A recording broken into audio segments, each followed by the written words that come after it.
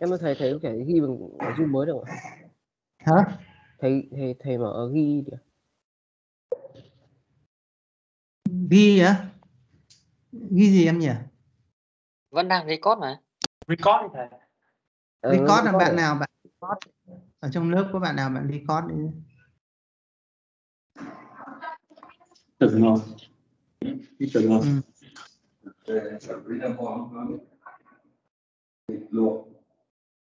Đấy, chuyển các bạn nào không học biết thế thôi, để tránh điểm danh tung. Đây, thì bây giờ cái sơ đồ này đã giới thiệu cho các bạn rồi, chu trình hệ thống chu trình sơ đồ chu trình Rankine cơ bản. Có quá trình 1, 2 là quá trình bơm, quá trình này là nén tăng áp thực hiện ở thiết bị bơm. Quá trình 2, 3 là quá trình cấp nhiệt để sinh hơi. Đấy, quá trình 2, 3 ở đây ở thiết bị sinh hơi. 3, 4 là quá trình giãn nở sinh công thực hiện ở tuốc pin. 4, 1 ở đây là quá trình ngưng tụ đẳng ép thực hiện ở bình thiết bị ngưng tụ. Đấy, thì đấy là sơ đồ như vậy. Và tính nhiệt, tính công thì bây giờ là để đơn giản thế này. Đây quá trình nén, hôm trước áp dụng định luật 1 ở bơm rồi. Trong trường hợp đơn giản thì công của cái bơm này bằng H1 trừ H2. Công của cái tuốc pin bằng H3 trừ H4. Đấy. Công của thiết bị sinh hơi, nhiệt cấp cho quá trình sinh hơi thì bằng H3 trừ H2. Nhiệt cấp cho quá trình ngưng tụ 41 bằng H1 trừ H4. Công suất của cái bơm này bằng m tô là lưu lượng đi qua bơm. Nó bằng lưu lượng qua nào? Hơi bằng lưu lượng qua tuốc pin, bằng lưu lượng qua bình thường. M tô nhân với H1 trừ H2 là m tô nhân enthalpy vào trừ enthalpy ra. Công suất của tuốc pin bằng m tô nhân với H3 trừ H4. Đấy. Công suất của cái thiết bị sinh hơi này bằng m tô nhân H3 trừ H2 là m tô nhân với enthalpy ra trừ enthalpy vào. Ở thiết bị ngưng tụ thì công suất nhiệt của thiết bị này bằng m tô nhân H1 trừ H4.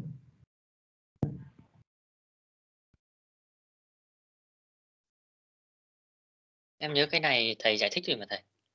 Tôi giải thích rồi đấy, để nhắc lại để cho các bạn nắm được, các bạn hiểu chưa? Như vậy là gì? Các bạn nghe giảng, tôi muốn là các bạn nghe giảng, các bạn về nắm được bài ngay. Tất cả mọi thiết bị sau quá trình thiết bị các bạn làm rất đơn giản. Đấy, bây giờ đấy là những cái phần mà năng lượng trao đổi giữa nhiệt và môi trường. Bây giờ chủ yếu để ý đến cái chỗ này. Trước khi học chương 6 thì là sau bơm ở đây điểm 2 là entropy điểm 2 bằng entropy điểm 1, entropy điểm 4 bằng entropy điểm 3. Nhưng sau khi học trong chương 6 tôi vừa giới thiệu cho các bạn là gì? Quá trình nén ở bơm là quá trình không thuận nghịch, quá trình giãn nở ở tuốc pin là quá trình không thuận nghịch. Vì vậy là gì? Thực tế, enthalpy thực tế ở điểm 2 sau bơm này nó không phải là có entropy bằng entropy điểm 1. Và vì vậy enthalpy điểm 2 được xác định như thế này, nó bằng H1 trừ đi H1 trừ H2S trên cho hiệu suất nén không thuận nghịch. Cái này thì chưa dạy đúng không? Bạn thì vừa hỏi cái này thì chưa nói đúng không? Vâng ạ. Đấy, các bạn ghi vào. Bổ sung cái đấy vào.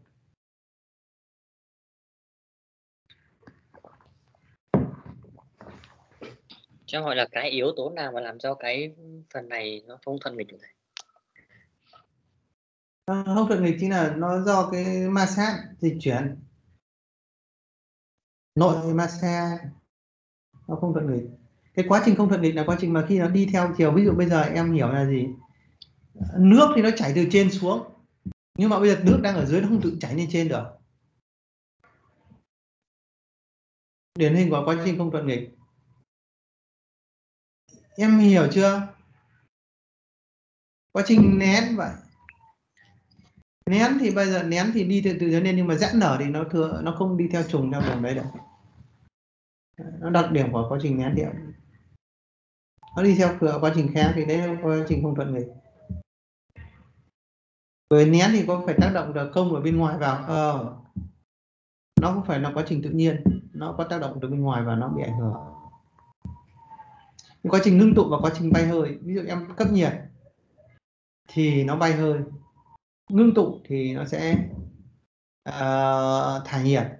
nhưng với cường độ với tốc độ khác nhau thì đường quá trình nó khác nhau thì nó sẽ không thuận nghịch. Nhưng mà nếu mà trong điều kiện lý tưởng để làm sao cái tốc độ cấp nhiệt và tốc độ lấy nhiệt nó như nhau, cái điều kiện chênh lệch nó giống nhau thì có thể đường ngưng tụ và đường hóa hơi sôi và sôi hóa hơi đấy và đường ngưng tụ nó trùng nhau thì là quá trình thuận nghịch. Câu hỏi của em trả lời như vậy đã rõ chưa? Vâng ạ. Đấy, vậy công thức đây, các bạn nắm được công thức, các bạn ghi xong công thức này chưa? Chưa, đợi bọn em chút ạ. Đấy, cái chu trình cơ bản này các bạn nên chép lại các công thức đầy đủ chi tiết một lần. Những cái chu trình sau tôi sẽ bỏ tắt qua, thì lưu ý các bạn những cái phần cơ bản, những cái phần khác thôi.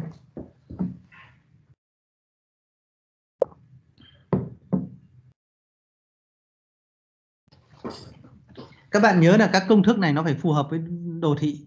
Nếu cần thì các bạn vẽ lại cái đồ thị này, nếu chưa vẽ đồ thị thì phải có vẽ cái đồ thị này thì mới viết công thức nó mới hiểu được.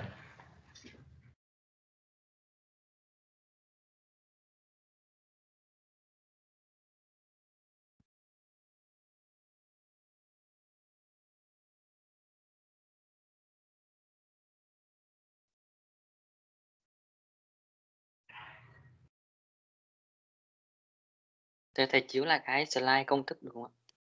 Ừ.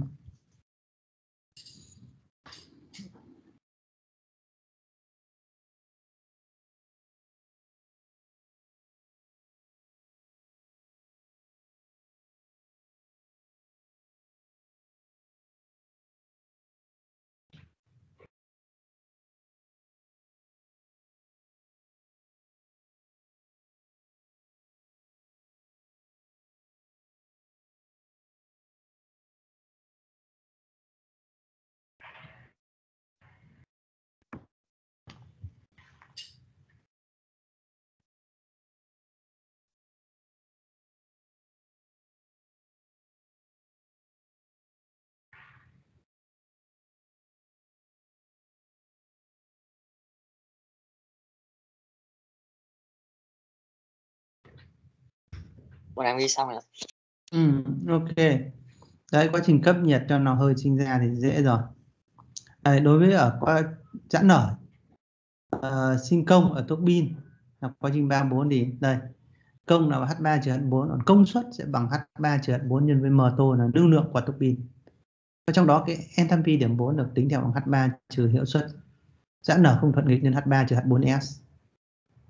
Điểm 4S là điểm có S4S bằng S3 và có áp suất thì bằng áp suất của điểm 4 H4. Thầy nói là cái điểm H4S được không thầy? H4S là cái điểm mà giãn nở ở đoạn nhiệt đây, từ 3 xuống 4 này. Thì cái H4S bằng H3. Còn điểm 4S này có áp suất bằng áp suất sau khi giãn nở. Mình biết được áp suất và entropy thì suy ra H4S. Được chưa em? Vâng.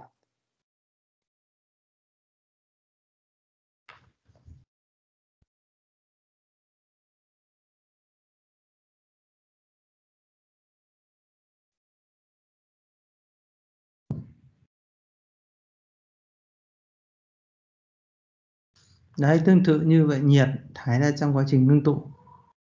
Đấy, được tính theo công thức này. Mấy cái công thức ban đầu này, slide ban đầu quá trình cơ bản các bạn chép lại một lần nữa cho nhớ. Và nó sẽ làm nền tảng cho những phần đằng sau.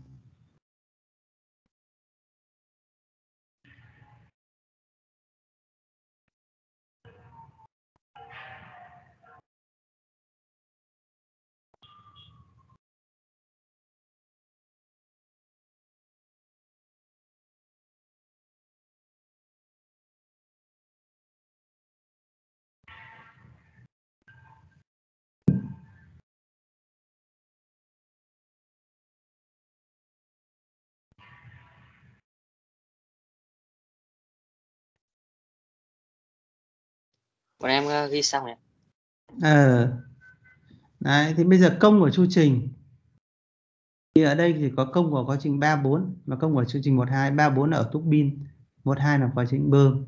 Đấy, H3 trừ H4 cộng H1 trừ H2. Ta thực hiện biến đổi đảo vị trí này, lấy trừ H2 chuyển sang đằng 6, đổi vị trí trừ H2 cho trừ H4 hay là H2 cho đổi vị trí H2 bằng cho H4 thôi, thì ta sẽ có bằng H3 trừ H2 cộng chính bằng Q23 cộng với Q41. Có nghĩa công của chu trình bằng tổng công của các quá trình trong chu trình và bằng tổng nhiệt của các quá trình trong chu trình, và công suất của chu trình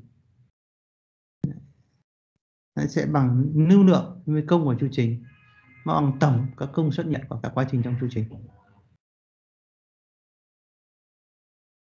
Và hiệu suất nhiệt ở đây các bạn để hiệu suất nhiệt bằng năng lượng hữu ích thu được. Chu trình đan kim là chu trình thuận chiều, năng lượng hữu ích là công của chu trình chia cho năng lượng cấp vào là nhiệt của quá trình 23, thì cũng bằng công suất của cái chu trình chia cho công suất nhiệt của quá trình cấp nhiệt, hoặc bằng Q23 cộng Q41 trên Q23 bằng 1 cộng Q41 trên Q23. Cái Q41 là nhiệt thải ra môi trường luôn luôn mang dấu trị âm, mà thực tế là thiết bị mà thường thiết bị ngưng tụ người ta đôi khi trong thực tế người ta ít gọi là âm, trong khoa học thì người gọi âm, trong kỹ thuật người âm, trong thực tế ít gọi âm. Thì vì vậy là để mà đảm bảo nó không bị nhầm lẫn, tôi lấy giá trị tuyệt đối luôn, đưa dấu trừ vào đây và trị tuyệt đối. Trị tuyệt đối này luôn dương, và dấu trừ đằng trước thì luôn đảm bảo công thức này luôn đúng. Và tính cho trường hợp khác thì có thể tính theo, không tính theo nhiệt, không tính theo công, thì tính theo enthalpy thì theo công thức dưới này.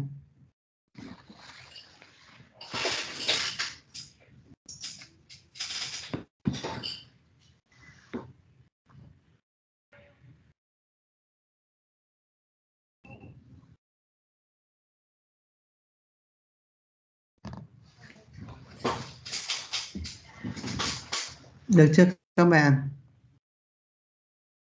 Rồi ạ.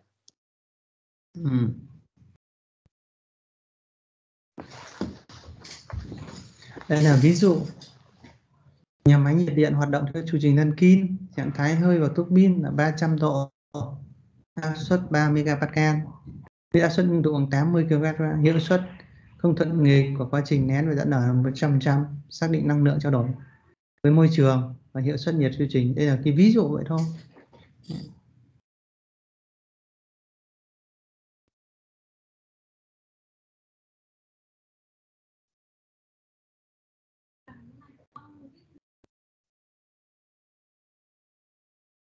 Cái bài này các bạn có hình dung là đi hướng phải làm cái gì như thế nào chưa?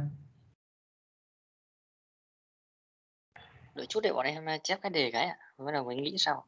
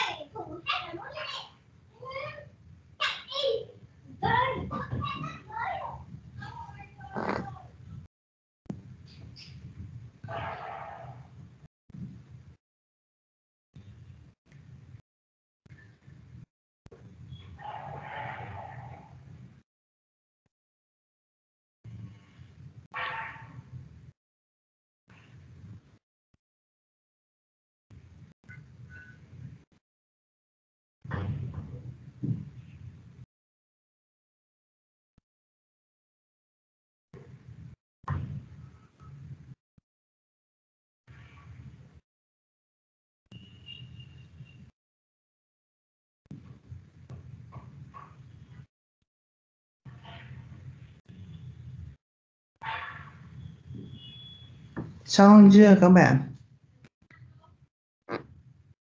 Em chép xong để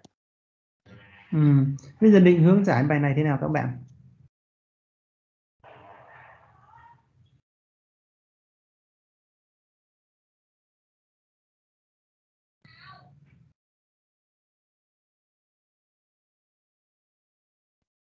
em vẫn chưa hiểu cái chỗ là hiệu suất không thuận nghịch của quá trình nén và giãn nợ là 100% như thế nào. Đoàn nhiệt. Hiệu suất là 100%. Cái phần trước đây vừa giới thiệu cho các bạn ở trong chương 6 phần cuối, hiệu suất giãn nở không thuận nghịch thì bằng công của quá trình thực tế chia cho công của quá trình lý tưởng, giãn nở lý tưởng. Còn đối với quá trình nén, hiệu suất nén không thuận nghịch bằng công của quá trình nén lý tưởng chia cho công quá trình nén thực tế. Thế chính là ở đây Đấy là hình này. như dành đấy là như chưa dành cho lý tưởng của thầy. Không, quá trình không phải dành cho khí lý tưởng, như ở đây tôi giảng thiết cái hiệu suất em 100%. Đây này, ví dụ ở đây quá trình giãn nở, hiệu suất giãn nở không thuận nghịch thường nó chỉ khoảng 6, 7, 18% thôi. Ở đây tôi đang cho bằng 100% cho dễ tính mà. Ở đây này, hoặc là quá trình nén này, 1, 2 này, hiệu suất nén không thuận nghịch này, thường ở đối với bơm thì nó khoảng 70%. Nhưng ở đây tôi cho nó bằng 100% cho dễ tính mà. Hiểu chưa? Thế bây giờ cái bài giải quyết thế nào? Theo bạn thì giải quyết thế nào? Từ cái T bằng 300 với cái áp suất P bằng 3 MPa thì em nghĩ là tìm được cái H3. Đúng rồi. Rồi từ cái tiếp theo từ cái P bằng 80 kPa thì giống với cái đường S không đổi thì em nghĩ là tìm được cái H4 đó. H4S. H4S Vâng, đúng không? H4S xong mình từ cái H4S đấy là mình sẽ tính được cái H4 thông qua cái H4S và H3. Đúng rồi. Thì mình sẽ tính được cái nhiệt của quá trình ngưng quên là quá trình giãn nở sinh công. Rồi, đúng rồi. Còn quá trình khác thì thế nào? Hiệu suất của chu trình, năng lượng trao đổi với môi trường và hiệu suất của chu trình. Em mới tính được công suất thôi, của tuốc pin thôi.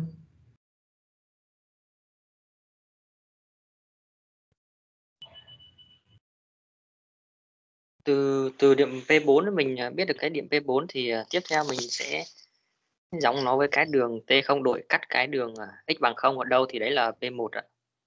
Theo nghĩ là thế. Đấy, đúng rồi. Thì tương Thì tự như cái điểm 2 thì từ cái điểm 3 thì mình sẽ giống theo cái đường S không đổi. Điểm 2 Khi thì em được chưa biết được. điểm 2S, được điểm 2S, trong điểm 2 như công thức ở trên. Đây, H2 bằng H1 trừ H1 trừ H2S chia cho hiệu suất không thuận nghịch, hiệu suất không định bằng 100% mỗi chia cho 1. Thì lúc bây giờ chia cho 1 thì có phải H1 trừ H1 hết không? Thì H2 bằng H2S có nghĩa hai điểm này trùng nhau không? Hiệu suất bằng 100% thì Cái hai điểm điểm đó. cái điểm 2 mình xác định là biết cái P2 thì sẽ bằng P3 và S2 thì sẽ bằng S1 ạ. Là từ đấy mình suy ra được cái điểm 2. Điểm 2S. Điểm 2S. S của điểm entropy của điểm 2S bằng entropy của điểm 1. Mà điểm 2S thì lại có biết entropy rồi, biết áp suất rồi. Bằng áp suất điểm 3 thì suy ra được enthalpy của điểm 2S là H2S. Em hiểu chưa? Vâng ạ. Đấy, tính như vậy. Và bài toán nơi tính này vị 80 này, tôi suy ra được là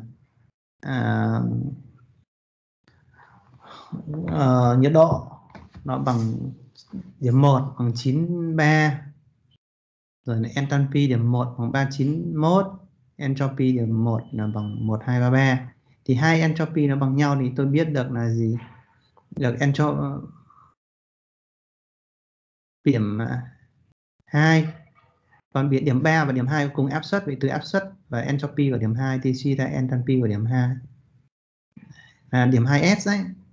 Xong theo hiệu suất với công thức trên thì suy ra enthalpy của điểm 2. Còn điểm 3 thì biết P và T thì suy ra enthalpy entropy rồi. Đấy. Xong rồi là gì? Điểm 4 thì biết entropy không đổi. Và áp suất điểm 4 thì bằng áp suất điểm 1. Vì vậy suy ra được gì? Biết P và S suy được H và T. Đấy, năng lượng trao đổi giữa hệ và môi trường Q23 thì bằng cái này, Q41 bằng cái này, bằng chứa 1000 này, N34 thì bằng 656, N12 bằng trừ 3. Thì hiệu suất của chu trình có thể tính theo hai cách, một là tính theo công của chu trình thì bằng tổng công của hai cái quá trình chia cho nhiệt cấp vào thì bằng 25,13. Cách thứ hai là bằng 1 trừ đi nhiệt thải ra chia cho nhiệt cấp vào cũng bằng 25,13%. Đấy, như vậy là tính theo cách nào đều như nhau. Em rõ chưa?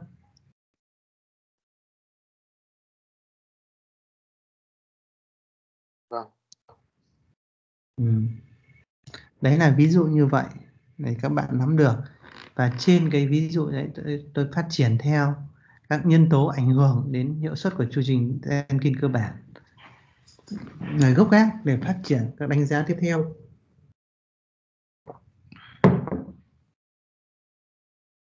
Đây, ví dụ ở đây là thì lúc trước là nhiệt độ vào thuốc pin là 300 độ đúng không các bạn? Bắt đầu tôi tăng lên đấy 300 độ, nó không có trong thực tế đâu, nó phải 500 độ, 550. Tôi nâng lên đấy, trong các điều kiện khác không đổi. Thì khi tăng nhiệt độ thì hiệu suất của chu trình nó tăng.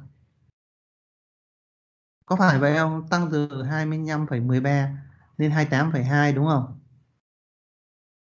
Khi mà nhiệt độ vào tuốc pin tăng từ 300 đến 500 độ này. Lúc trước 300 đây tăng lên 500 độ này. Thì các bạn phân tích cho tôi khi tăng nhiệt độ vào tuốc pin thì có những ưu điểm gì?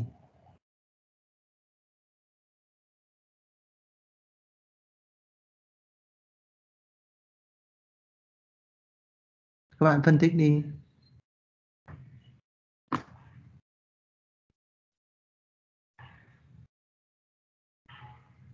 Thì em nghĩ là sinh công nó lớn hơn ạ. Đúng rồi, sinh công lớn hơn. Rồi gì nữa?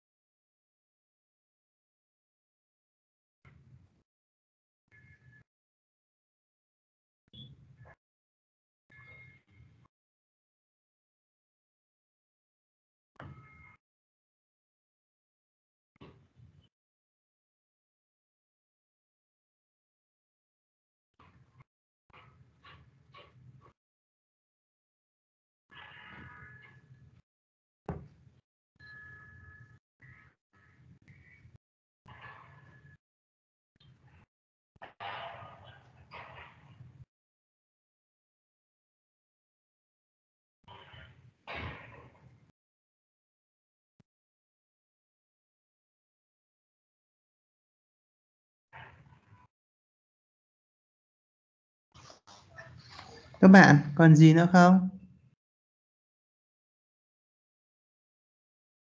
Các bạn khác xem nào. Khi tăng nhiệt độ vào tuốc pin thì có những vấn đề gì xảy ra? Cần lưu ý gì? Có đặc điểm gì?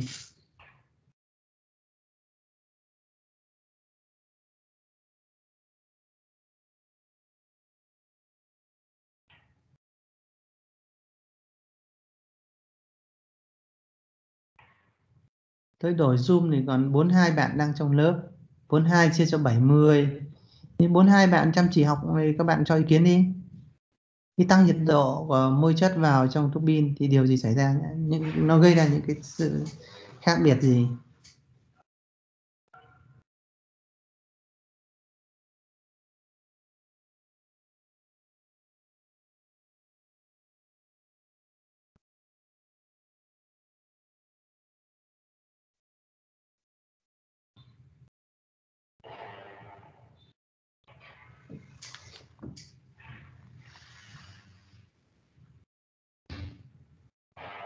Các bạn cho ý kiến đi.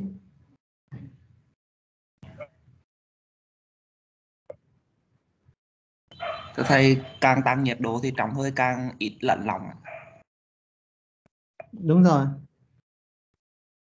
Dòng hơi càng ít lẫn lỏng à? Dòng hơi vào tuốc pin càng ít lẫn lỏng đúng không? Vâng ạ. Đúng không em? Dạ vâng ạ. Bạn nào ý ok, bạn nào ý kiến nữa?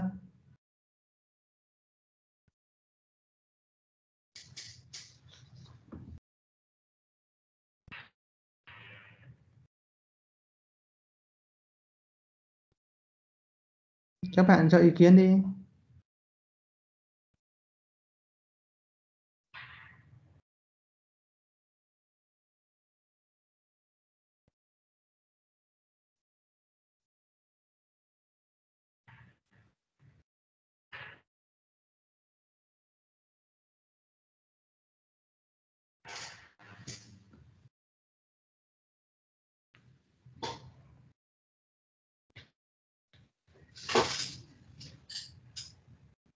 Thầy giải thích đi thầy. Ok. Thì bây giờ cái tăng nhiệt độ bạn bảo cái lượng hơi nước càng ít, nhưng mà thực ra với độ ẩm với không. Các bạn biết là quá trình 2-3 ở đây đã là hơi quá nhiệt rồi, tăng nhiệt độ lên cái lượng ở đây toàn bộ lượng hơi chứ không có lượng lỏng ở trong này cả. Và tăng nhiệt độ lên nó chỉ tăng độ quá nhiệt độ tăng chứ không có tí lỏng nào ở đây. Ở đây là hơi quá nhiệt mà. Trong vùng hơi bão hòa ẩm thì mới có cả hơi có cả lỏng. Còn đã sang hơi quá nhiệt thì không có. Như ở đây các bạn biết thì khi tăng nhiệt độ lên thì có phải điểm 4 này sau tuốc pin thì là độ khô nó tăng lên không? Đúng không? Độ khô tăng lên thì cái cánh cái hơi cái này là điểm 3 là vào tuốc pin đây, điểm 4 ra khỏi tuốc pin. Thì nếu mà có lẫn lỏng thì nó sẽ gây ra mài mòn cánh tuốc pin, ăn mòn cánh tuốc pin rồi nó gây ra rung động. Đấy.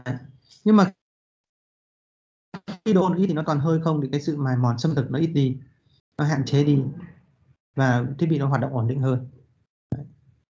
Thì các bạn thấy là gì? Lợi ích của đấy khi mà tăng nhiệt độ với tuốc pin lên thì đương nhiên lượng nhiệt cấp vào nó phải tăng. Và đương nhiên tương ứng là nhiệt thải ra môi trường cũng tăng.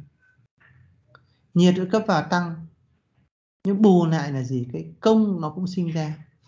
Mà quan trọng nhất người ta quan tâm đến hiệu suất. Thì thấy rằng ở đây tôi đã cho các bạn biết là gì? Khi tăng nhiệt độ vào tuốc pin thì hiệu suất của hệ thống tăng. Và vì vậy là gì? Việc tăng nhiệt độ hơi vào tuốc pin là điều có lợi. Hiệu quả biến đổi tăng là điều có lợi. Nhưng vấn đề là tăng đến bao nhiêu? Nếu mà nhiệt độ tăng quá cao thì cái vật liệu đường ống sắt thép nó không chịu được nhiệt độ, nó sẽ bị hỏng. Chính vì vậy thì nhiệt độ người ta tăng cao nhất có thể. Cái chỗ này các bạn rõ chưa? Vâng ạ. Nhân tố ảnh hưởng thứ hai là bây giờ tôi giữ nguyên nhiệt độ, tôi tăng áp suất. Thì các bạn biết ví dụ tôi lấy là 3 MPa nhưng mà tôi tăng lên đến 8 MPa rồi tăng lên 5 MPa.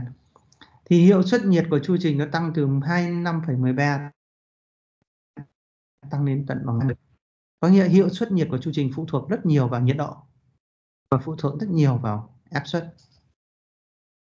Mà quay trở lại đây các bạn chia sẻ các bạn là gì? Trong thực tế thì hiện nay nhà máy nhiệt điện đang chạy là nhiệt độ hơi vào tuốc pin bằng 560 độ. Một số nơi họ đã nâng lên được 590 độ. Thì khi mà hiệu suất các bạn nhìn thấy này, ví dụ ở đây này, 400 độ mà nâng lên 500 độ. Hiệu suất tăng từ 26,5 đến 28,2. Có khoảng là tăng được khoảng 100 độ như vậy. Hiệu suất tăng được có 1,7%. Nếu mà tăng 10 độ thì nó chỉ nâng hiệu suất được có 0,17%. Nhưng mà trong nhiều thập kỷ người ta đang cố gắng nâng từ 560 đến 590 được rồi. Bây giờ nhiều nhà máy vẫn dùng 560. Rồi là bao nhiêu thập kỷ qua người ta cố gắng nâng từ 590 đến 620, là nâng thêm 30 độ để được cái hiệu quả nó tăng khoảng 0,17 nhân 3 bằng khoảng 0,45, 0,5%. Có nghĩa người ta nỗ lực rất nhiều để tăng có 0,5%. Đấy là cực kỳ khó khăn rồi. Đấy. Vì vậy là gì? Việc tăng 1%, 2% đối với nhà máy nhiệt điện là chu trình này cực kỳ có ý nghĩa. Đấy. Quay trở lại đến áp suất đây. Các bạn biết là gì? Nâng từ 30K lên 80K, nó lên từ 25,13 đến 20 đến 30% là rất nhiều. Đấy. Nhưng các bạn để ý ở đây, khi mà nâng áp suất lên thì trạng thái hơi sau tuốc pin là có lượng lỏng nó sẽ tăng lên. Đấy. Nhưng mà nâng lên, việc nâng là nó phải có khống chế. Nếu chỉ nâng áp suất không thì không được. Nhưng trong thực tế thì bây giờ người ta dùng chu trình trên tới hạn thì áp suất còn cao nữa, áp suất trên tới hạn thì nhiệt độ nó phải khống chế ở nhiệt độ nào đó để ra đây nó là hơi bão hòa khô, ít nhất độ khô lớn hơn 0,9. Các bạn rõ chỗ này chưa?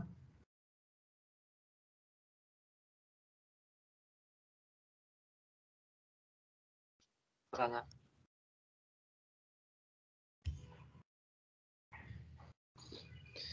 Và một cách nữa là người ta ở đây xét đến ảnh hưởng của hiệu suất không thuận nghịch.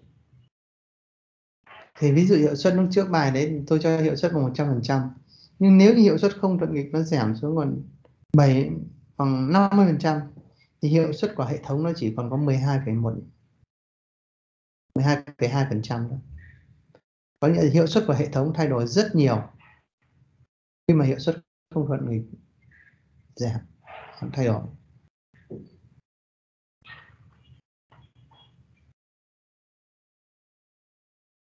Thế bây giờ các bạn nhìn ở đây là ví dụ hiệu suất thay đổi từ 70 đến 80% này. Hiệu suất không thuận nghịch thay đổi, hiệu suất trong thay đổi. Thì hiệu suất của cái này nó thay đổi từ 20% xuống còn 17 mấy %, có nghĩa là thay đổi khoảng 2,1 đơn vị, đúng không? 10% thay 2,1 đơn vị, 1% nó thay đổi 0,21 đơn vị. Có nghĩa là gì? Cái hiệu suất trong chỉ cần thay đổi 1% thôi là hiệu suất của nhà máy đã thay đổi 0,21% rồi. Mà 0,21% tương đương với nhiệt độ cho hơi vào tuốc pin phải nâng lên khoảng 15 độ. Thì các bạn để các bạn hình dung ra được ảnh hưởng của áp suất nó cũng rất là lớn.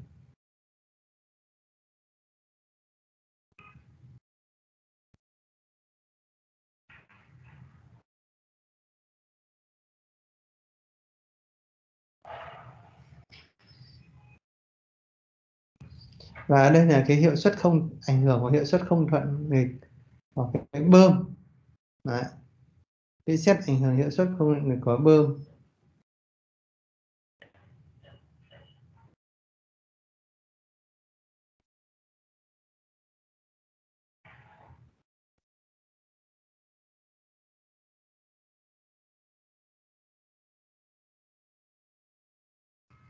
Thì các bạn thấy ảnh hưởng của hiệu suất của cái không thuận nghịch của cái bơm có ảnh hưởng nhiều đến hiệu suất của chu trình không? Các bạn có nghe được không?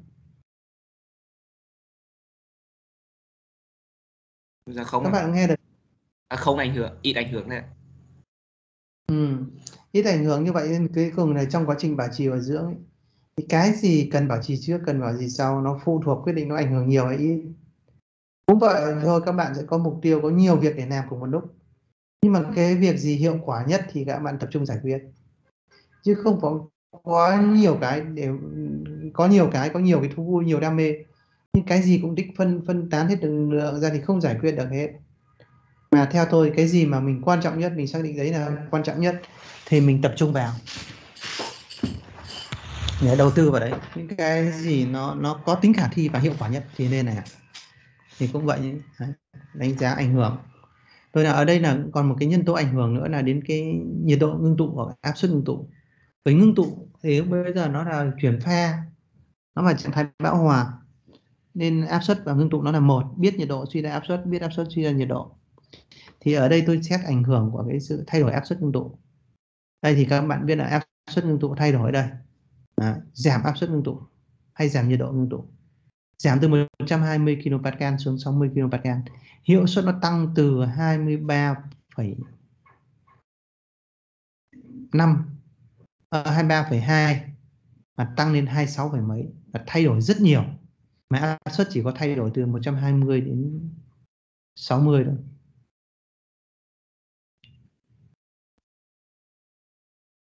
Đấy thì để các bạn thấy là ảnh hưởng cũng rất là lớn đến hiệu suất, và những cái nhân tố ảnh hưởng hiệu suất nó sẽ quyết định là để giúp các bạn về sau điều khiển vận hành hoặc thiết kế tối ưu, thiết kế vận hành tối ưu hệ thống. Thì đây là các nhân tố ảnh hưởng đến hiệu suất nhiệt và giải pháp nâng cao hiệu suất nhiệt cho chương trình đan pin.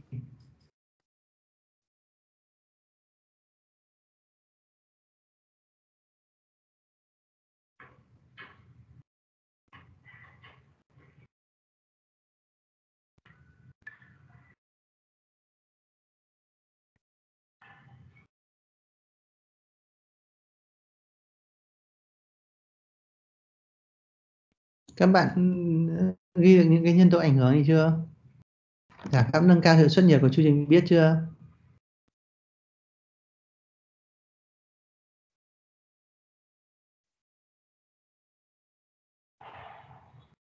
Rồi. Thì phần tiếp theo giới thiệu các bạn là bây giờ để cải tiến này, tăng nhiệt độ môi chất và thuốc pin thì tăng nhiệt độ ở tầng nhiệt độ cao cũng được. Đấy, tăng áp suất hóa hơi thì tăng nhiệt độ vì giới hạn bởi sự chịu đựng của nhiệt độ của vật liệu. Tăng áp suất thì nó liên quan đến độ bền của vật liệu, nó không phải cứ tăng bừa bãi được. Đấy, giảm áp suất, giảm nhiệt độ ngưng tụ thì là nó mắc ở cái gì? Không thể giảm sâu được. Các bạn biết nó mắc ở gì không?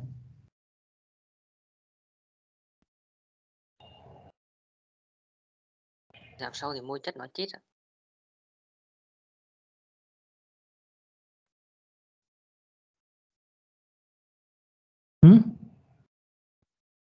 Sao em? Sao hả em ơi, em nói lại tôi nghe không rõ. Ý em là cái giảm cái nhiệt độ xuống sâu thì môi chất nó kiểu nó chết, nó đứng kiểu là đông đông ấy. Không thì nó phải theo thực tế để giảm đây ra, nó không phải giảm cho ngưỡng mà nó đông đặc. Đấy, mà giảm thì nó thực ra cái gì để làm nguội làm mát nó chính là nhiệt độ môi trường. Mình giảm thì không thể giảm bằng nhiệt độ môi trường được, không thể giảm đến nhiệt độ môi trường. Muốn nó bao giờ nó cũng phải có chênh lệch nhiệt độ, giảm nó đến tiệm cận đến nhiệt độ môi trường thì được, chứ không thể nhỏ hơn nhiệt độ môi trường. Vì vậy thì tăng giảm áp suất hóa hơi, áp suất ngưng tụ là bị giới hạn ở môi trường. Tăng nhiệt độ cũng liên quan sức bền vật liệu. Đấy. Tăng hiệu suất giãn nở không thuận nghịch thì hiệu suất không thuận nghịch không thay đổi được. Tăng nó chỉ hiệu suất ở bên trong, hiệu suất bên trong thì do nhà thiết bị thôi, thiết bị nhà nào chế tạo chuẩn, mọi thứ chuẩn thì nó chuẩn. Còn thiết bị nồng khởm thì ban đầu chạy vẫn ok, sau thời gian thì thành dở hơi.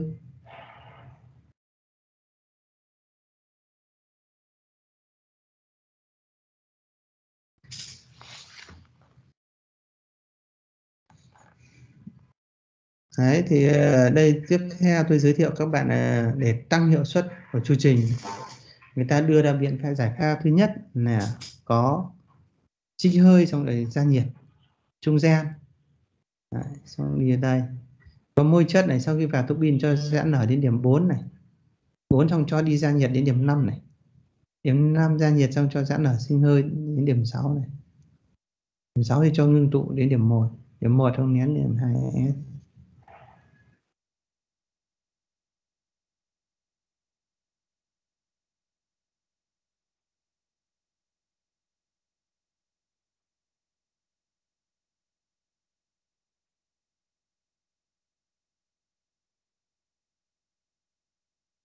Này các bạn rõ sơ rồi chưa? Mục đích này quá nhiệt trung gian này, ra nhiệt trung gian này, nó làm tăng được hiệu suất của hệ thống lên khoảng 4 đến 5%. Thực ra đến 0,5% đã cực kỳ ý nghĩa rồi, đây tăng được 4 đến 5% là rất rất có ý nghĩa. Và vì vậy là gì? Người ta cái này người ta thường xuyên, cái hệ thống nào cũng có cái này, nhà máy nào cũng có cái này. Và đương nhiên khi nhiệt độ vào tuốc pin nó tăng thì nhiệt độ khô sau tuốc pin độ khô sau tuốc pin thì nó cũng nhỏ đi, thậm chí nó thành hơi có nhiệt.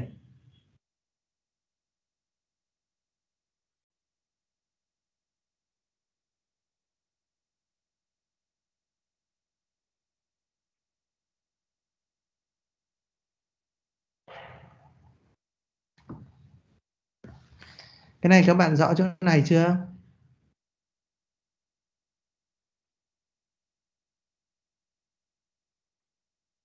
Các bạn nghe được không nhỉ? Rồi à? Ừ. Đấy, khi tăng như vậy, tăng được nhiệt độ vào, có trích hơi, hiệu suất nó tăng. Đấy. Và độ khô của nó đây. Đấy. Tăng độ khô, thậm chí nó còn sang đến vùng quá nhiệt. Tùy trường hợp. Và như vậy với cái hiện tượng này, với cái trường hợp này thì công của tuốc pin bằng cái gì các bạn?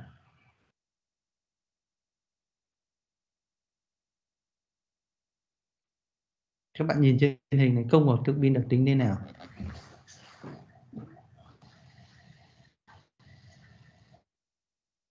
H6 trừ H5. Bằng H6 trừ H5. Rồi gì nữa?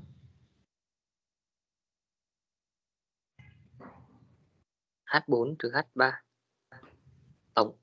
Tổng của H6 trừ H5 cộng cho H4 trừ H3. H6 trừ H5 cộng với H4 trừ H3. Thế ở đây là mình đang tính cho tuốc pin cơ mà. Thiết bị dẫn ở sinh công mà em. Vâng, đang tính cho tuốc pin ạ. Tuốc pin phải tính sai. Nó bằng H5 trừ H6 cộng với H3 trừ H4.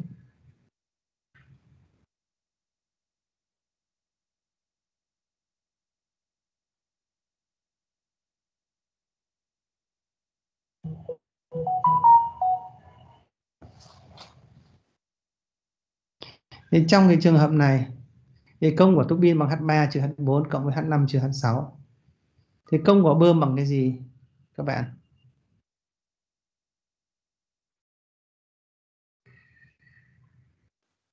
H1 trừ H2 ạ. Công bơm H1 trừ H2, ok. Thế thì bây giờ là gì? Nhiệt cấp cho chu trình nó bằng cái gì?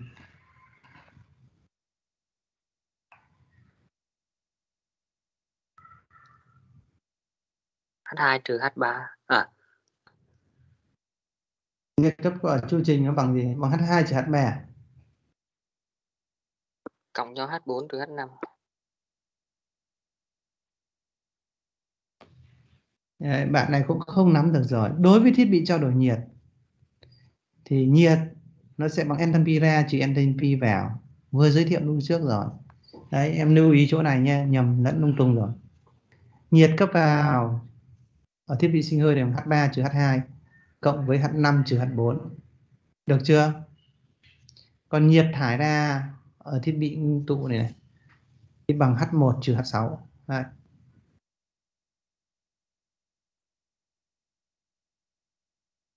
Chỗ này rõ chưa? Em rõ chưa? Vâng ạ.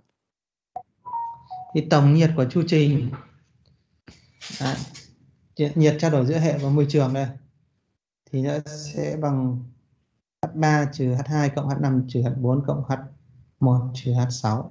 Đấy, tổng nhiệt của chu trình bằng tổng công của chu trình.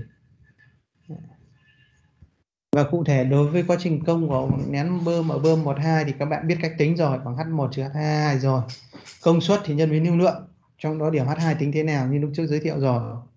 Quá trình 3, 4 ở 23 ở thiết bị sinh hơi bằng H3 trừ H2 nhân với lưu lượng thì sẽ là công suất. Đấy. Ở cái thiết bị ở công với đoạn thiết bị sinh công ở tuốc pin đoạn 3, 4 thì bằng H3 trừ H4 rồi. Nhân với lại lưu lượng thì ra công suất. Đấy. Quá trình gia nhiệt trung gian 4, 5 thì bằng H5 trừ H4 nhân lưu lượng thì ra công suất nhiệt. Còn quá trình giãn nở sinh công 5, 6 thì bằng H5 trừ H6 nhân với lưu lượng để ra công suất nhiệt. Quá trình 61 là quá trình ngưng tụ đằng áp thì nhiệt nó bằng H1 trừ H6, công suất nhiệt nó bằng M tô nhân H6 trừ H1. Cái chỗ này các bạn rõ chưa? Có cần tự tóm tắt lại không? Nếu không thì tôi lật sang trang tiếp theo. Thầy đẩy lên trang đầu bọn em chép được không ạ? Ok. Đây gì em?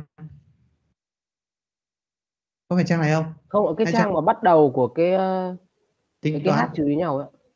Đây gì? Đây. Ok, cần lưu lại cũng được. Đấy, chép lại. Ghi lại những cái đấy.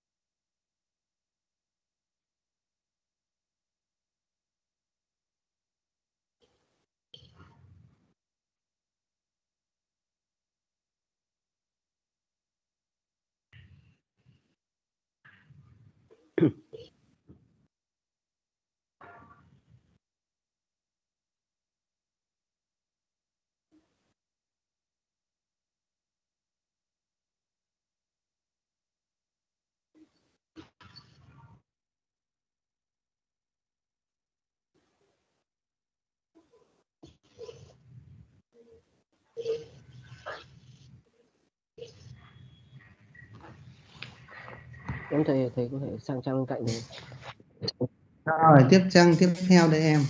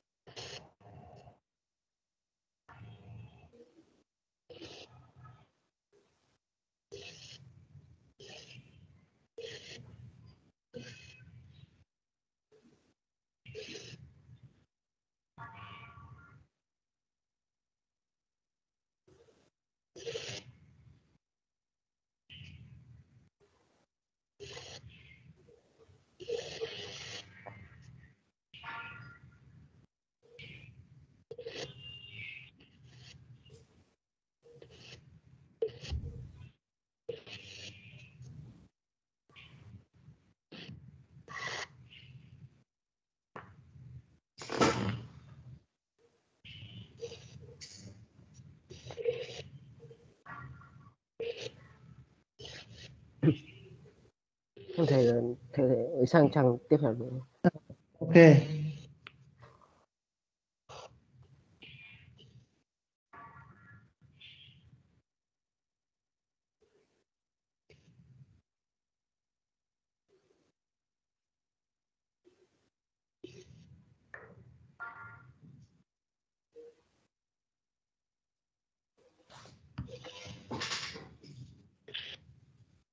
Các bạn xong chưa?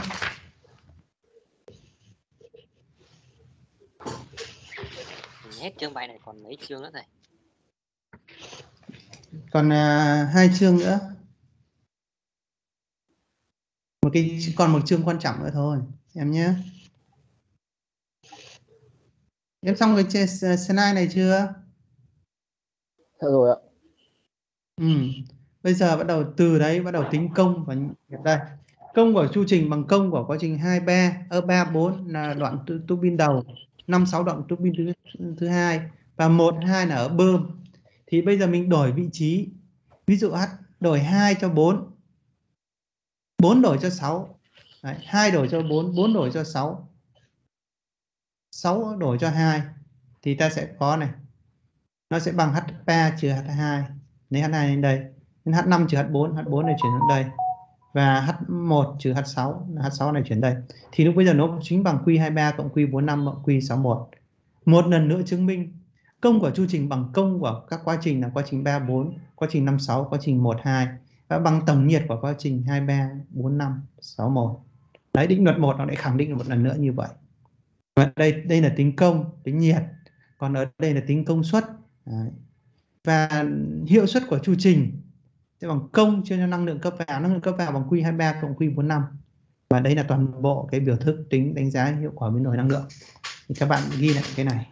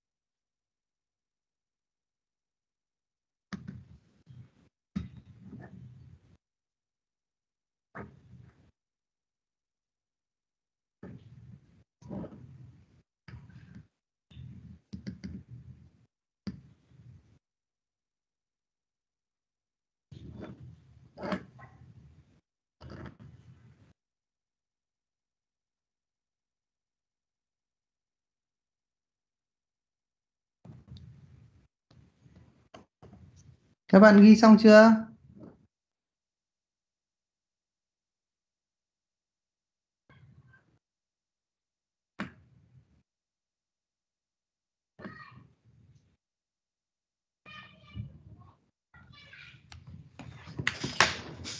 Dạ rồi thầy ạ. Phần tiếp theo tôi giới thiệu các bạn là chu trình. Denkin có trích hơi, gia nhiệt, nữ cấp, kiều hở. Đấy thì các bạn nhìn vào đây. Ở đây là gì? Trong chu trình này thì ở đây chỉ không có phần trích hơi, quá nhiệt, có trung gian nữa, mà tôi xét trong cái trường hợp trích hơi, gia nhiệt, nữ cấp, kiều hở là cái gì? Từ cái tua bin này nó trích ra một phần hơi để nó đưa vào, nó gia nhiệt cho nước sau khi mà ngưng tụ lại để bơm lên thì nó gia nhiệt. Khi mà gia nhiệt thì sau khi gia nhiệt, nhiệt độ nó đến điểm 3, nó lớn lên thì vậy lượng nhiệt cấp vào trong lò hơi nó giảm đi. Nó chỉ cần cấp nhiệt từ quá trình 3 năm thôi, không phải cấp nhiệt cho quá trình 2 năm, mà chỉ cấp nhiệt cho quá trình 3 năm thì lượng nhiệt cấp cho lò hơi giảm đi. Đấy. Thì hiệu suất chia cho lượng nhiệt giảm đi thì có thể nó tăng lên. Nhưng mà lại gì? Cái công khi mà trích hơi một phần thì cái công sinh ra ở tua bin này, ở phần cuối này từ 6 đến 7 này, nó bị giảm đi một lượng chính bằng cái lượng do cái trích hơi ra, thì công của tua bin giảm, công của thiết bị sinh hơi giảm, nên hiệu suất của chu trình bằng cái công của cái chu trình. Đấy, chia cho nhiệt cấp vào có thể tăng có thể giảm. Thì trong thực tế nếu như trích hơi đúng nhiệt độ, đúng áp suất, nó phù hợp nhiệt độ tối ưu, áp suất tối ưu, lưu lượng tối ưu đấy, thì quá trình trích hơi này nó sẽ làm tăng hiệu suất của toàn bộ hệ thống. Đấy. Và ở đây nữa là gì? Các bạn để ý, khi mà trích hơi thì ở đây quá trình ở đây là hòa trộn, 6 với 2 nó hòa trộn với nhau thì ra được điểm 3. Vì vậy H3 sẽ bằng H6 cộng với H2. H6 lớn đấy, H3 lớn bằng H6 lớn cộng với H2. Thì giả thiết các bạn ghi ở đây, giả thiết trích hơi ở đây là y%. Thì khi mà trích hơi ra cửa 6 là y%, lưu lượng y%, thì còn cái phần này nó sẽ còn 1 trừ y%. Thế bây các bạn vẽ lại cái hình này để làm cơ sở cho bước tiếp theo. Nếu không rõ thì hỏi anh luôn nhé.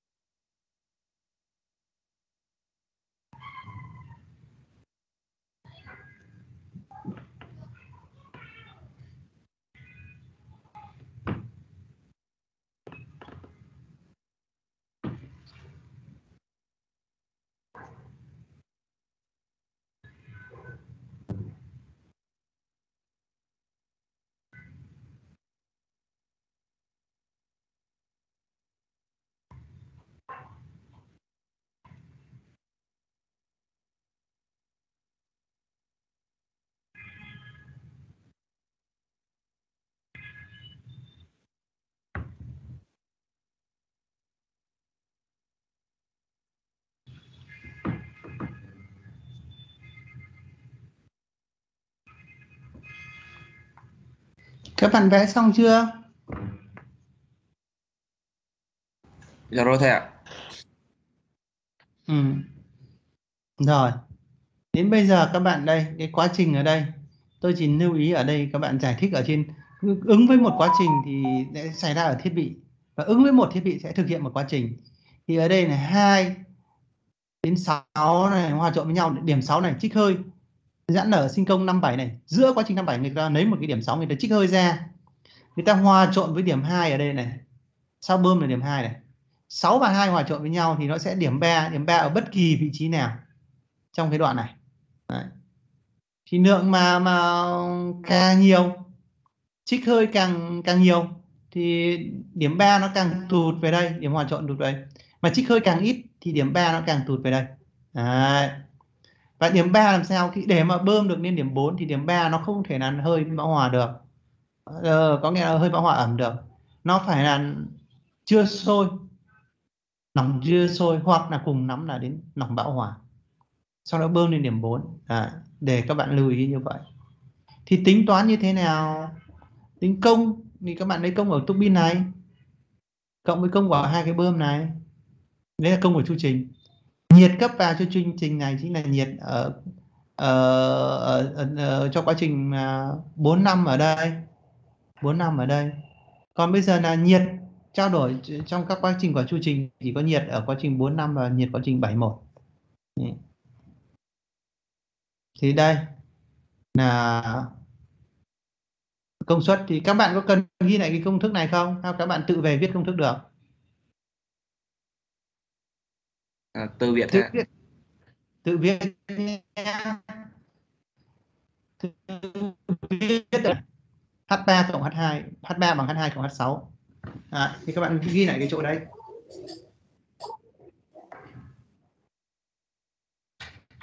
Cái công thức này thì hôm nào phải xem giấy code nào cũng được. Nhưng mà ghi xem lại các bạn sợ không nhớ, giải thích cho các bạn thì tốt hơn. Ok, để giải thích cho các bạn thì các bạn nắm được hơn. Nhiều khi xem không được. Đây, vị trích ra y phần trăm đây. Thì H2 nó H2 ở đây điểm 2 này.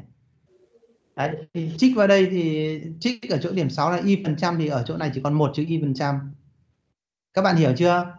Chính vì vậy H2 nó mới có bằng 1 chữ y nhân H2. Đúng ra ở đây có còn m tô này, H3 này cộng với m tô nhân với y, 1 chữ y H2 cộng với m tô nhân y H6. Nhưng vì cả hai bên đều có m tô, bỏ m tô đi. Và vì vậy H3 thì bằng 1 trừ y H2 cộng với y trừ H6, hoặc là cộng bằng H2 cộng y nhân H2 trừ H6 trừ H2. Đấy, thì lưu ý đối với chu trình này, lưu ý chỗ này. Tương tự như vậy, tính được công của bơm thứ cấp 3, 4, tính được gia nhiệt F 4, 5.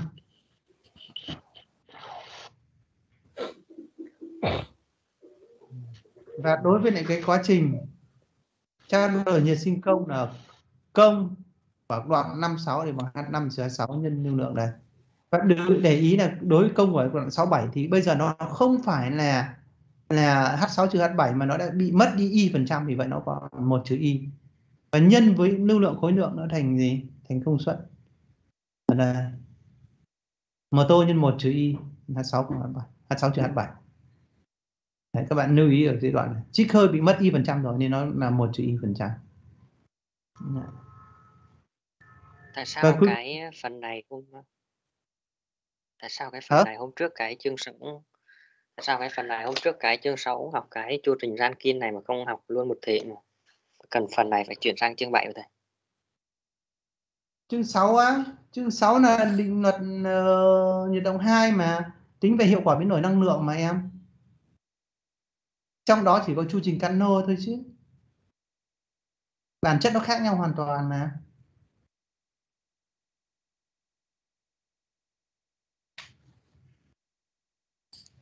Chương 1 ứng dụng chương 5 ứng dụng định luật 1, chương 6 là định luật 2. Đánh giá hiệu quả biến đổi năng lượng. Chương 7 bắt đầu là đi vào chu trình thực. Chương 8, chương 9 đi vào chu trình thực. Em hiểu chưa? Còn chương 4 thì gọi là tôi cho bài tập dạng đấy nhưng mà chưa có hiệu suất của quá trình nén và giãn nở không thuận nghịch. Chưa có hiệu suất của chu trình. Chương 5 là chỉ tính năng lượng cho một quá trình. Nhưng chưa có hiệu suất không thuận nghịch. Nó phải có trình tự chứ em. Hiểu chưa? Vâng ạ. Thì bây giờ lưu ý ở chỗ này. Cái công của quá trình 56, công của 67 là như vậy. Đấy, nó có thêm một chữ y nữa. Và cuối cùng là công của quá trình tô bin 567 chính là công của tô bin đấy. Và có trích hơi ở chỗ cửa 6 ấy. Thì nó sẽ bằng là gì? H5 trừ H7 trừ đi y nhân H6 trừ H7. Và công suất của nó bằng m tô nhân H5 trừ H7 trừ y nhân m tô nhân H6 trừ H7. Đấy. Đây là chính là công của cái tua bin này, công suất của tua bin này. Đấy. Thì cái đoạn này các bạn cũng nên biết, ghi vào. Quan trọng là phải nắm được. Đối với quá trình thải nhiệt thì 71 thì không cần phải nói rồi. Các bạn có cần thời gian để ghi cái công thức này không? Công ở tua bin không? Cái này để về xem record chép lại sao cũng được. Ok. Rồi. Đấy. Bây giờ nhiệt, công trao đổi và hiệu suất đây. Thì tương tự công của chu trình bằng công của quá trình 57. Thực ra là công của quá trình ở đây này, đoạn này này. Đây là công của cái tua bin này. Đấy.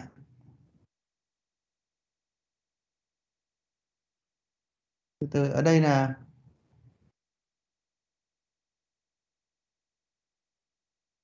một trừ y ở đây 57 với 67 này trích hơi 1% đây.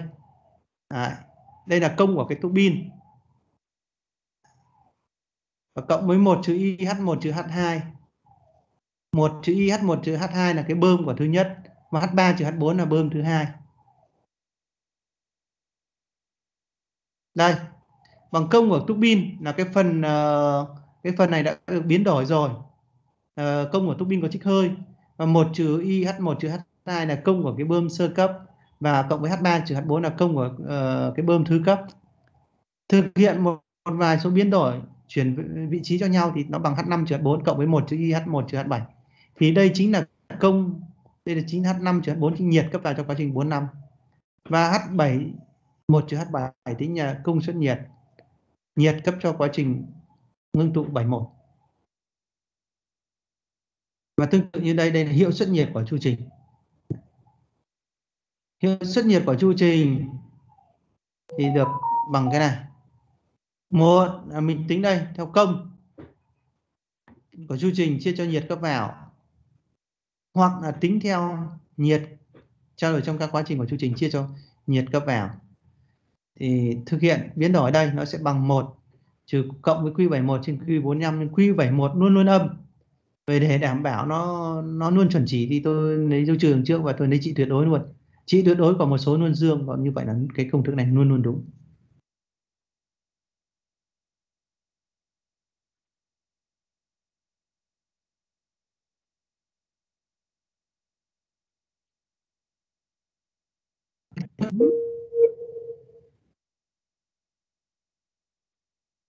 Đấy.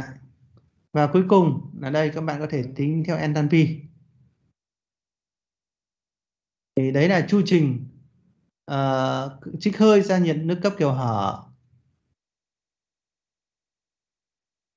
Tiếp theo tôi giới thiệu các bạn chu trình trích hơi ra nhiệt nước cấp kiểu kín. Này, tương tự như trên, nhưng mà sơ đồ của cái này bây giờ là gì? Trích hơi ở đây nó đưa vào thiết bị trao đổi nhiệt nhưng không có hòa trộn với nhau. Sau nó đi qua ở đây, sau khi trao đổi nhiệt ra nhiệt xong, nó đưa về đây này, nó hòa trộn với lại cái dòng dịch thể sau tua bin, hòa trộn thành điểm 9. 9 xong cho ngưng tụ đến điểm 1. 1 xong nén lên điểm 2, điểm 2 ra nhiệt lên điểm 3. Các bạn có cần vẽ lại hình này không? Có cần vẽ lại hình này, có cần giải thích nữa không? Vẽ lại đi tôi giải thích cho.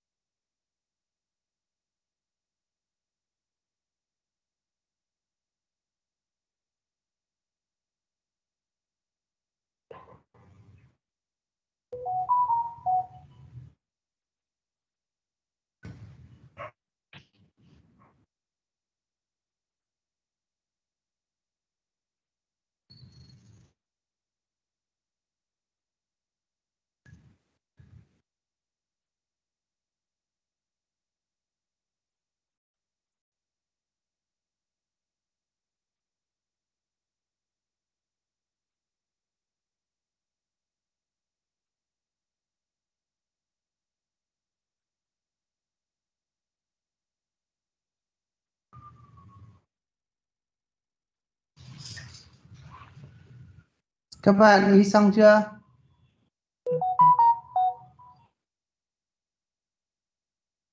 Rồi ạ.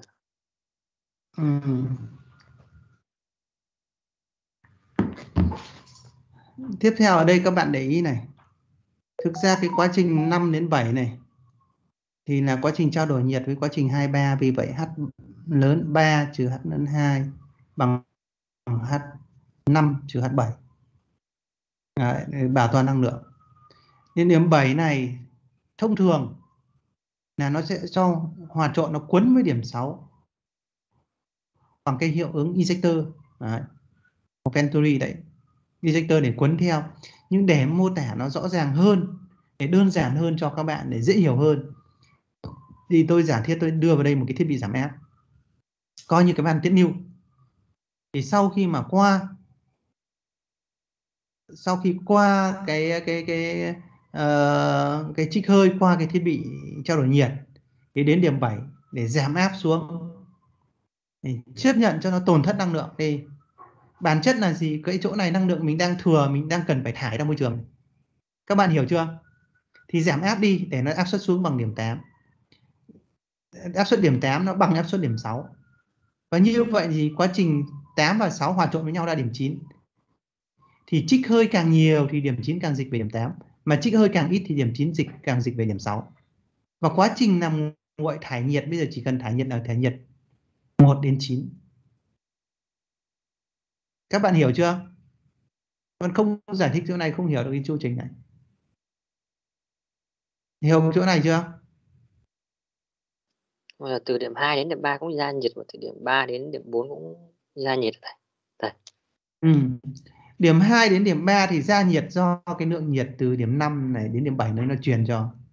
Điểm 5 đến điểm 7 này nó truyền cho điểm 2 và điểm 3. Làm cho nhiệt độ 2 đến 3. Đấy, đây là quá trình ra nhiệt nội tại trong hệ thống nên không tính vào là năng lượng cấp vào. Năng lượng cấp vào chỉ năng lượng từ điểm 3 đến điểm 4. Đấy là năng lượng cấp vào cho chu trình ở cái thiết bị sinh hơi này. Còn năng lượng thải ra ngoài môi trường chỉ tính từ điểm 9 đến điểm 1. Sao trên cái đồ thì cái điểm 7 với điểm 2 nó không chạm vào nhau ạ? Điểm 7 với điểm 2 không chạm vào nhau bởi vì đây là một thiết bị trao đổi nhiệt.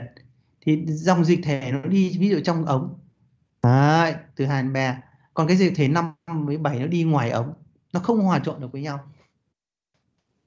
Thế mới gọi là kiểu kín. Vâng ạ.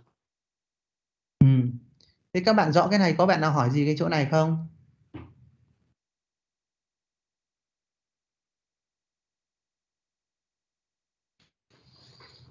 Nếu không hỏi gì coi như nắm được rồi, vẽ được hình rồi, biết rồi. Thì bây giờ đến phần tính. Tính cấp cho bơm thì đơn giản đã biết. Quá trình ra nhiệt kiểu kín 2389 thì bằng H3 trừ H2 bằng H5 trừ H7. Đâu? 2389 đây. 2357 nhá. Quá trình 2357. 2357. Chứ không phải 89 đâu. 2357. H3 trừ H2 bằng H5 trừ H7. Thì ở đây chỉ phải nhân m tô nhân H3 trừ H2 bằng m tô nhân y nhân H5 trừ H7. Bởi vì ở đây mình chỉ trích ra y% của cái m tô thôi. M tô là lưu lượng. Triệt tiêu m tô hai bên thì H3 trừ H2 bằng H5 trừ H7.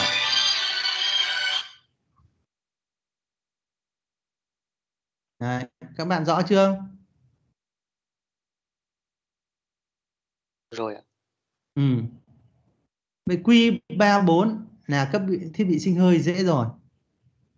Giãn nở sinh công công 45 dễ rồi. Đã biết rồi.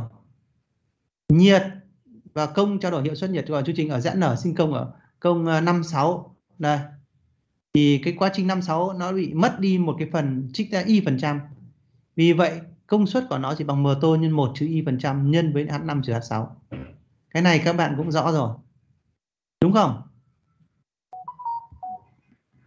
Đúng không các bạn? Vâng ạ.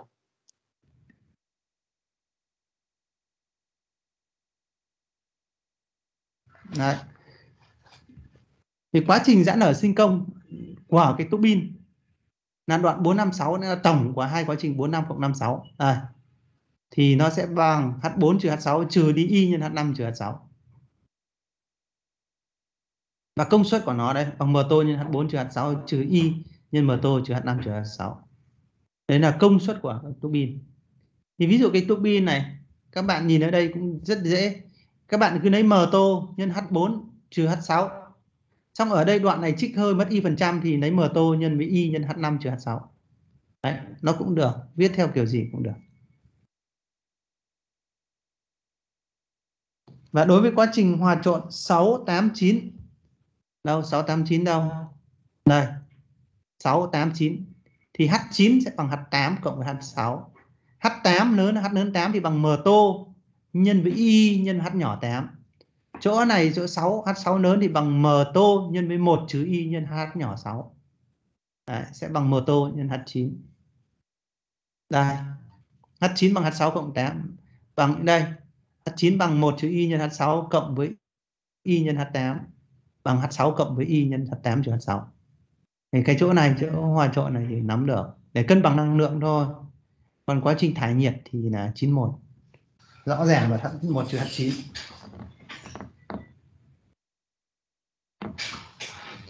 Thì chỗ này các bạn rõ không? Bạn nào mà thấy nhanh mà không rõ ràng các bạn phải hỏi, các bạn phải bảo nhé. Bởi dạy online này tôi không quan sát được lớp.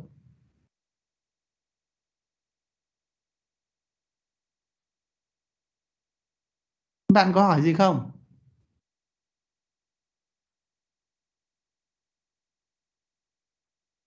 Không ạ. Từ đấy đã suy ra được công của chu trình. Đây, N0 bằng đây.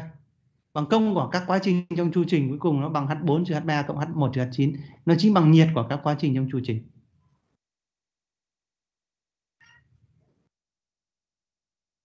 Và hoàn toàn đảm bảo định luật nhiệt động 1. Và cuối cùng là hiệu suất của chu trình. Để các bạn nắm được, tính toán được hiệu suất của chu trình.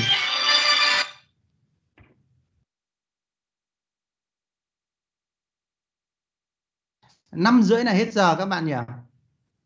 Hay 5:45? Vâng, cái chương bài này sắp xong chưa thầy? Dạ 5:30 là hết giờ. 5:30 hết giờ. 5:30 hết giờ thì các bạn hôm nay nghỉ ở đây nhé.